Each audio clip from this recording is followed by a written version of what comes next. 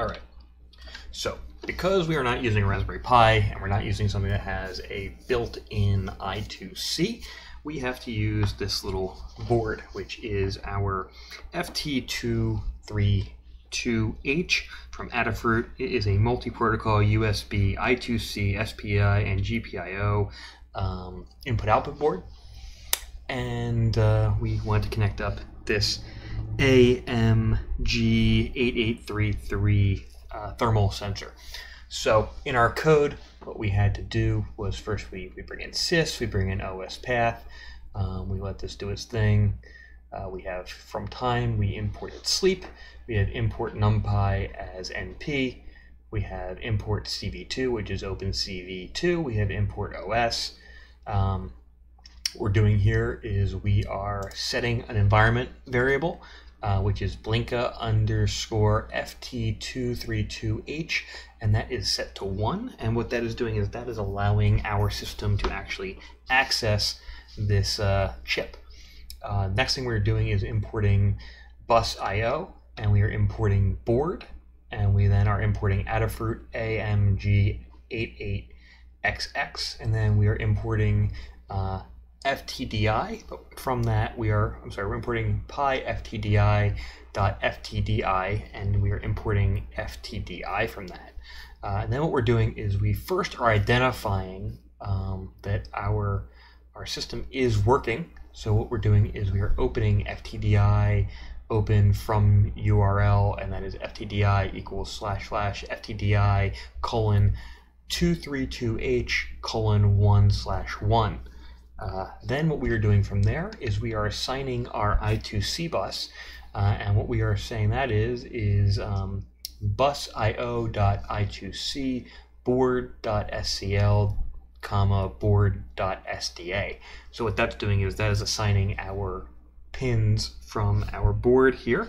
And what we had to do on this board to make sure that it worked with SDA and I2C is we had to connect up our voltage through our 3-volt.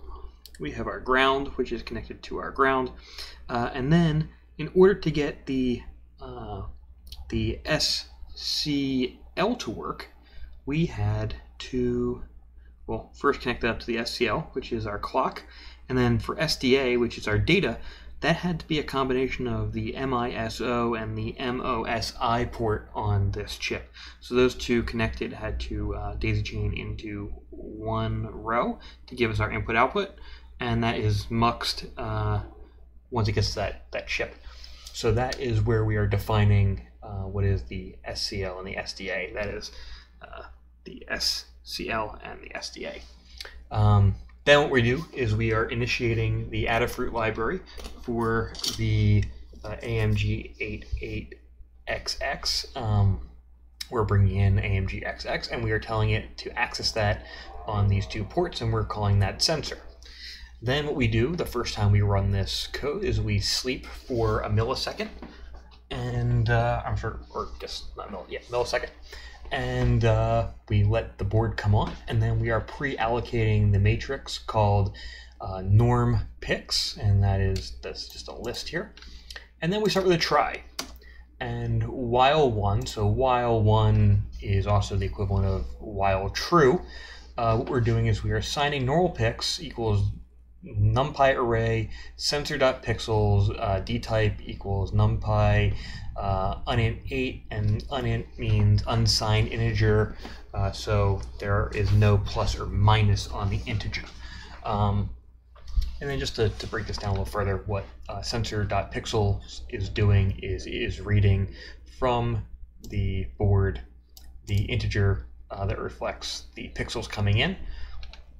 Then what we're doing is we are creating a blank numpy array called IAMColor, and this is numpy zeros, so it's making an 8x8 array of zeros, and those are unsigned integers as well that are 8-bit. Then what we are doing is we are applying a normalization to our data set, and the normalization is taking the input of what's coming out of the sensor, and it is putting it into this IAMColor, and what it's doing is it is pulling the data from the top and bottom of the pixel values, and it's making the lowest value equal 0 and the highest value equal 255. From there, what we're doing is we are printing that, which you are seeing right here on the in the terminal output. And from there, what we are doing is then applying what is called a color map in Opencv. And the color map basically just turns the black and white information into color information. So this looks prettier than just looking at a grayscale. Then from there, what we are doing is we are resizing this because our original data set is actually only 8x8, which would show up really small on the screen.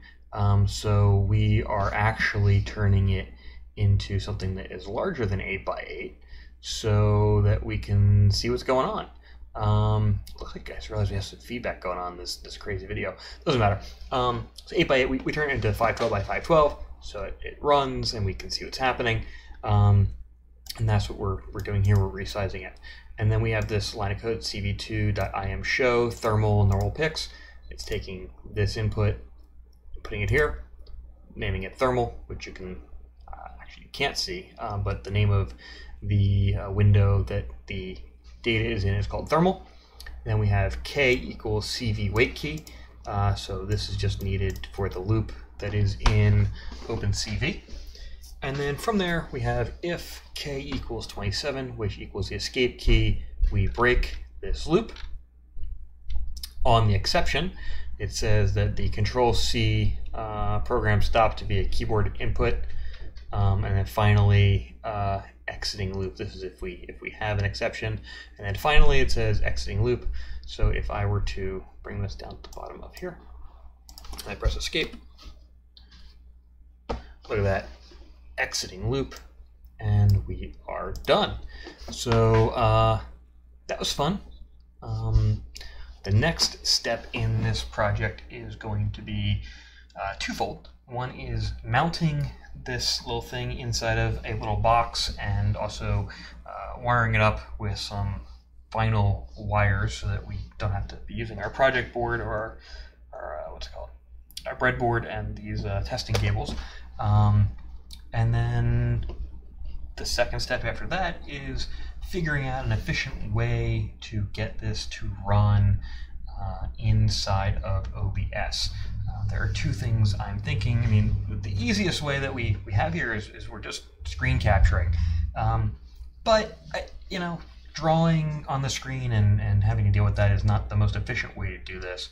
What I would like to do is possibly enable mjpeg streaming and create a little web server that is streaming out the data as mjpeg and allow OBS to import that as a video stream and go with it there. But ultimately, the best way to do this would be to be able to create a virtual V4L input device. So it makes pretend that it is a webcam coming in and just sees it as another webcam device in OBS. That would also be really cool because it would let me stream that out to any other platform like a webcam. So basically it's building a Python script that when you run it, it's basically a driver. So thanks for tuning in. I'm gonna sign off now, and later tonight I might come back and either work on this project or get back to work on our PPE-com. So if you like what you see, please subscribe. If you haven't subscribed, if you have any questions, please feel free to message me. Thanks for tuning in, and catch you later.